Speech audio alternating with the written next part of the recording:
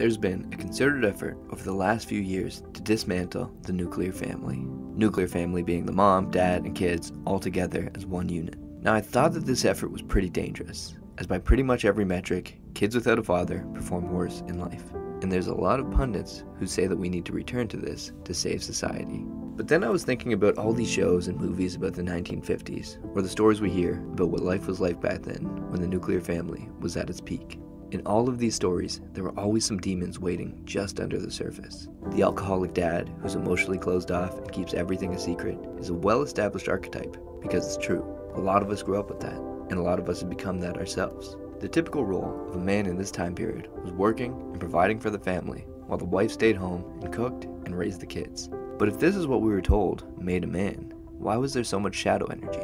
Now society has opened up to be even more fluid, but we suffer from a lack of meaning all the same. If I'm not the provider, what am I, we ask, as if providing for our family is all that was required for our fulfillment. Back then we were told what makes a man, and now we don't even have that. And even though the nuclear family is better than what we're developing into today, it still didn't give us what we needed.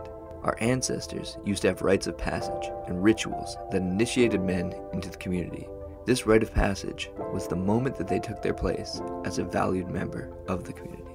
With this new rule came responsibilities. As fathers, we have responsibilities, but when we were tribes, we had responsibilities for our entire group. We had camaraderie, we had fulfilling relationships, and we had a commitment to the thriving of our tribe. And I think what we need is more of a community. When we shrunk down to the nuclear family, that sense of meaning was lost to an extent. And with the lack of even the nuclear family, it diminished further. What's the solution to this? I don't know. I'm just a faceless voice on the internet.